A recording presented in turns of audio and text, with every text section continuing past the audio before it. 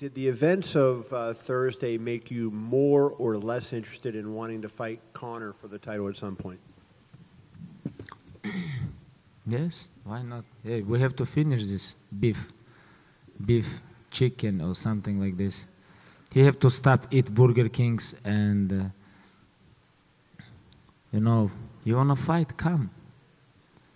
I told you guys, we're gonna make him humble. I told you guys, I'm gonna change this game, you know. And now only one champion. No more fake champions, no more champion who never defend his title or something like this. Now UFC have champion, and this champion wanna defend his title. You wanna fight? Come here. Inside the cage, come.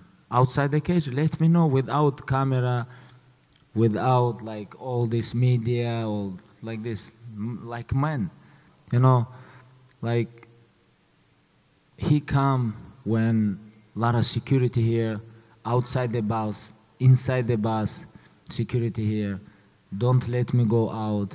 Like he tried to, hey, come out like this, like, why you need this show up? Like, let me know, and that's it, anytime.